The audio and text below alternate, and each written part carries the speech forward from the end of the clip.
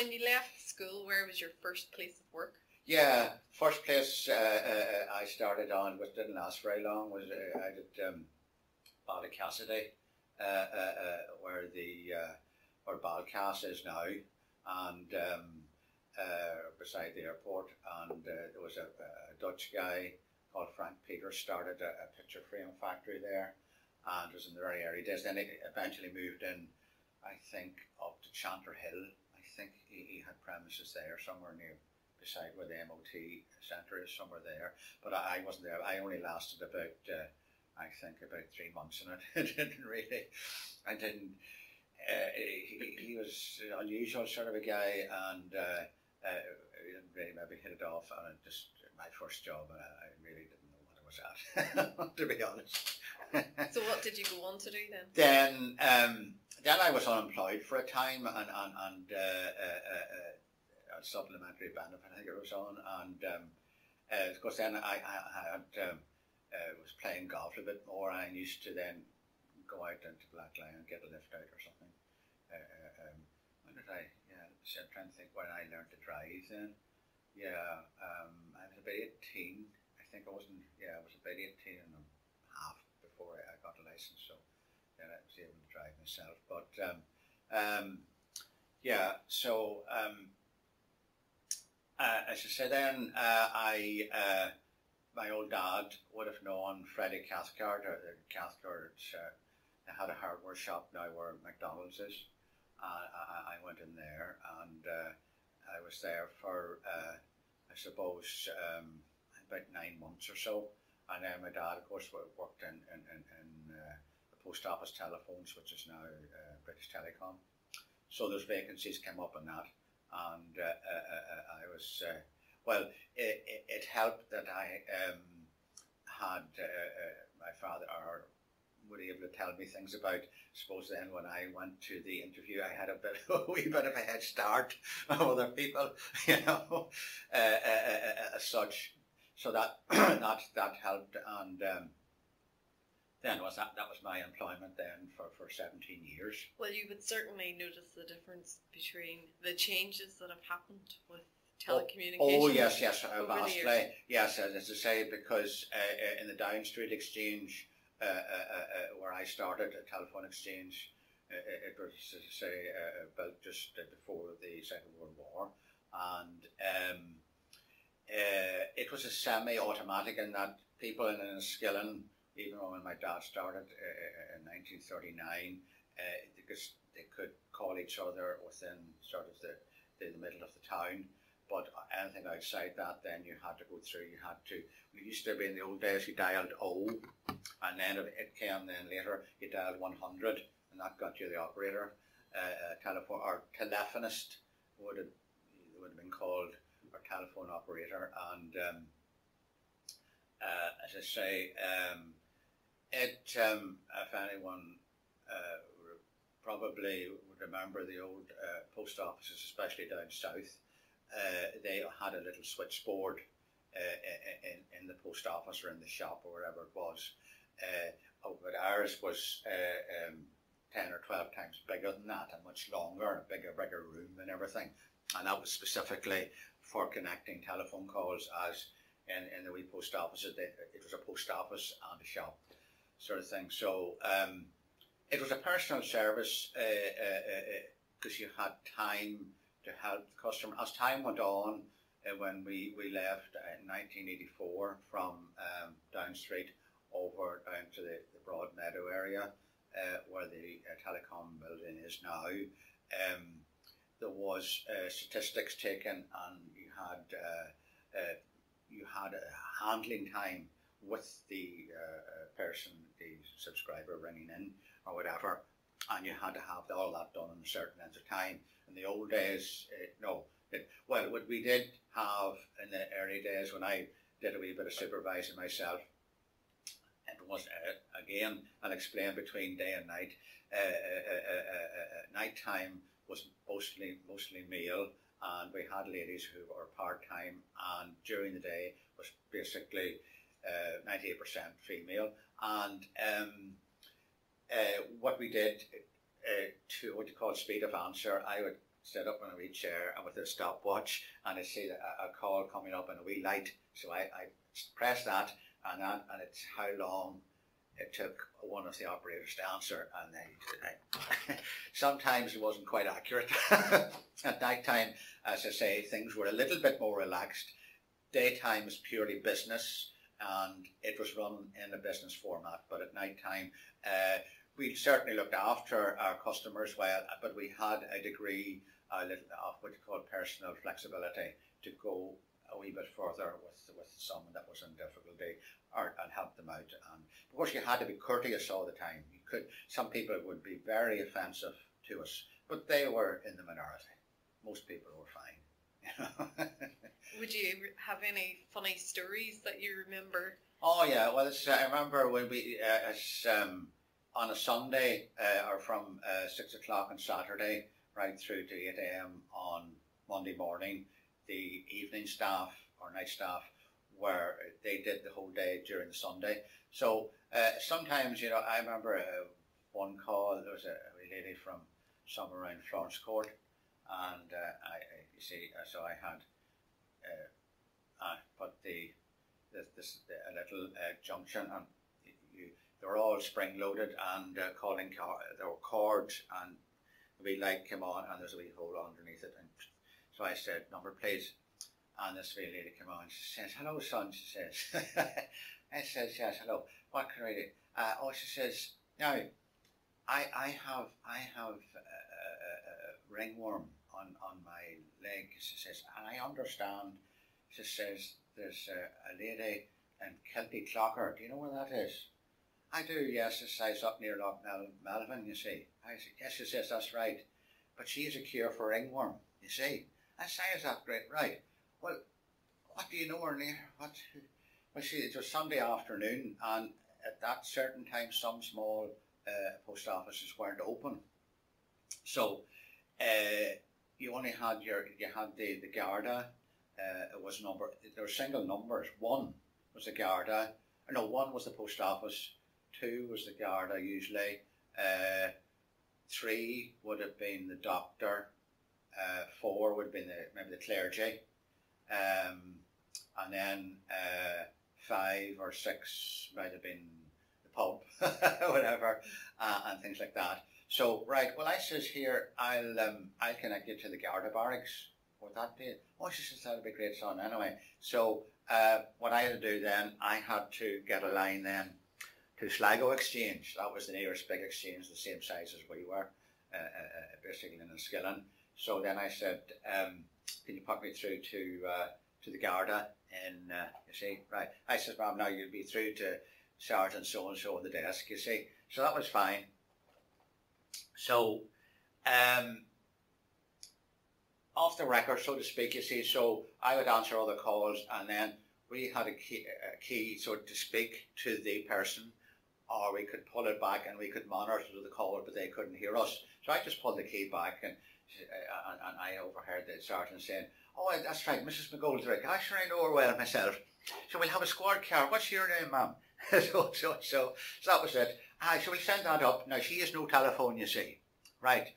So anyway, that was fine. I was talking more about it, and the call finished. And then I'd have been 10 days or so after that, this call came through to the supervisor's desk. So there's someone, Ken Thompson, the supervisor, and he says, "There's a lady here was speaking to someone about Sunday week ago about," and she said, "Thanks very much."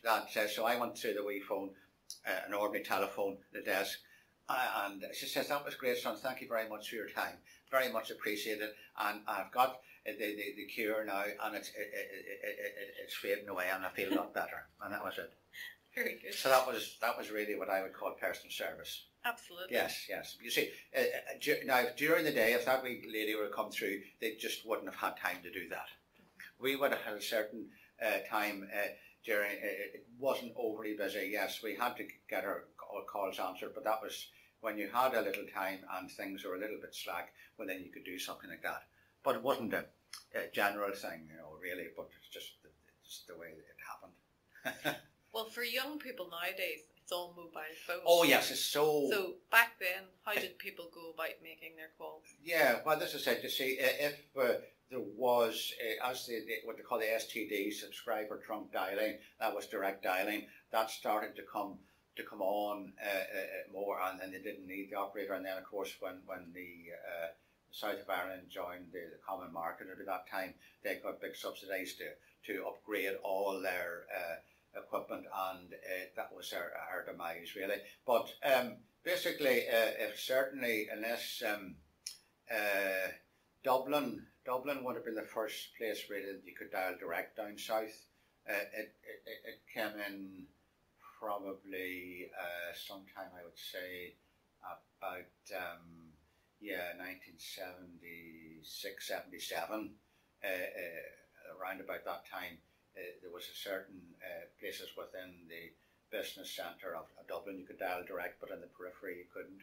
So basically, if you were making a call down, or across the water for that matter either, some of the more rural areas, you had to dial 100, and I would plug in and answer the call and number, please, and yes, what is your number? So we had a little tickets changed over the years, and the last ones really we had were they were about 3 inches before, and there was a grid on it with rows of numbers, and you just put your pencil, we used pencils still then, and you just put a wee cross through each number, you see, and you started off, well, our code here in Enniskillen, it's all changed now, but it was easy because it was 0365, same number of the day as the year, and then of course it's now it's 028 and stuff like that, but yeah, so, and then we got the caller's number, wherever they were calling from, and we just put, say it was my number. Well, when I started in, there were only 4 figures, so mine was 2358, so bang bang, you see. So then, right, and where are you calling to?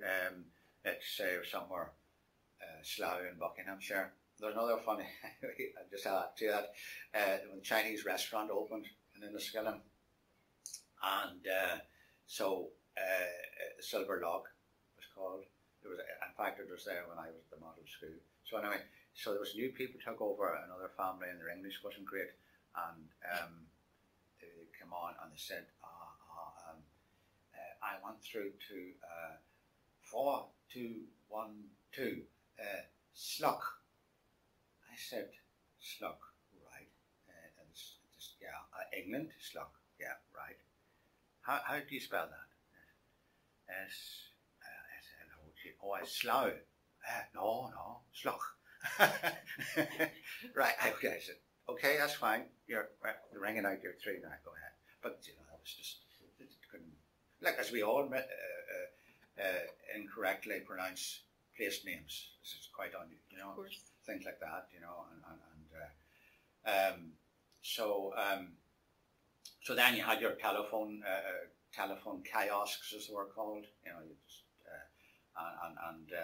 that's when it was the veterinary people used them a lot before they got the radios in their car, and when they would go out on a call, then they would call to the nearest telephone kiosk, and they would ring back and send us any more calls, and so we got to, used to, especially in the evening times, a lot with would have been Cole Welsh.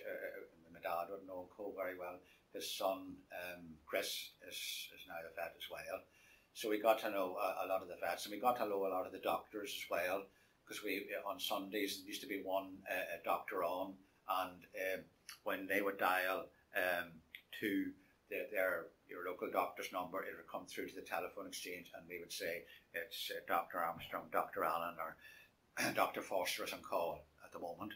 We would tell them that. So we used to do a sort of a switching service, and then it was switched to one number, and then they got through to there, and there's things like, excuse me, like that, you know. So and then we used to, there was exercises as well.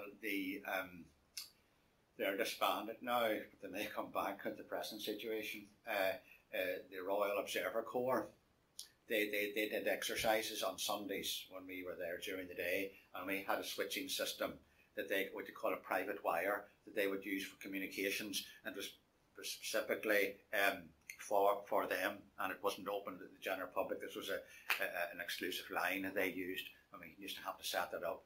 and then take it down again. And then also the bookie shops, the bookies had a private wire line as well. And why was that? That was to do with from the some of the race meetings, and it was set up by post office, and yeah, that's right, and so that they wouldn't have, and when times would get very busy and the lines would get overloaded at certain times, that they had a exclusivity for that. Of course, they had to pay a fee, I think, to the post office telephones at that time. So again, that was usually in the evenings, sometimes when there's evening meetings on the longer days, that was set up, and then that'd have been Jones's bookies here probably, and who else? What the McGovern's bookies and stuff like that. But then it's all over by Ladbrokes now. But things like that, but generally, as I say, it was a very interesting job, and I still like talking to people, as you're aware, and I find it sometimes you used to talk that much, and it got so busy that you would get a wee bit hoarse sometimes, and I still you had what you call a headset. Now it's not like things now that are almost fit into your ear like a hearing aid. This was sort of it was like the top of it would have been like a wire coat hanger type thing, and it would sort of expand, and then there was a little thing here, and then whatever, if you were right ear or left ear, there was only one, and then you had a mouthpiece. As time went on, they got lighter and smaller, and you had that's how you communicated. As time then, when they got more modern, you could adjust the level of sound and things like that. And but then when we went to the new exchange, then things got a lot more modern, and we didn't have cords. It was sort of little switches and buttons and things like that. But it was an end of an era when we left the old telephone exchange. I'll just say this: we had a party. The night it closed, and then the next morning, but it was an incredible thing that happened there, but I can't really expand too much on that. It was a fun night. Keep that to yourself, yes, Gordon. yeah.